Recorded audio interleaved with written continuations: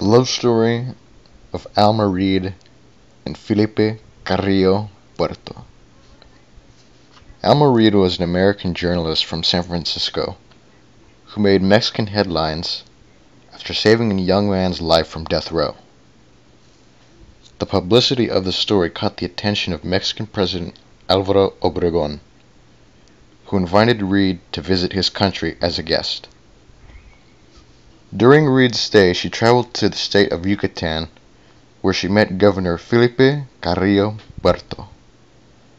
The two fell deeply in love, and Carrillo traveled with Reed throughout Yucatan, showing her the culture and history of the Maya. However, Felipe was already married, but the continued love he felt for the American journalist made him decide to divorce his wife. At the end of Reed's visit, Carrillo returned with her to San Francisco to meet her family and tell them of their plans to marry. Her family became enchanted with the governor and gave their blessings for the matrimony.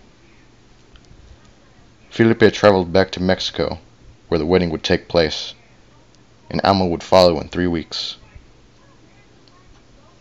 They would never see each other again, as Yucatan began to fall into revolution. However, Felipe did present Alma with an engagement gift, a song composed by famous Mexican musicians and composers, named La Peregrina, which tells the story of their love.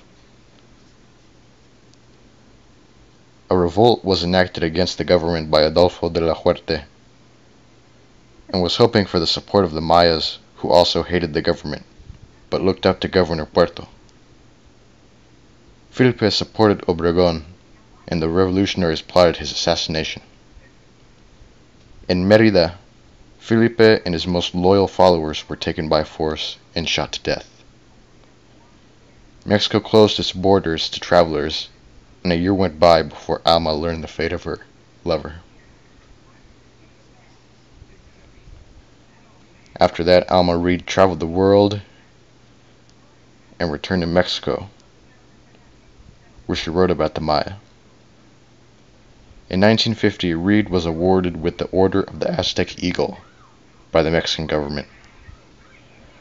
Alma Reed died on November 20th, 1966, and was buried next to her lover, Governor Felipe Carrillo Puerto.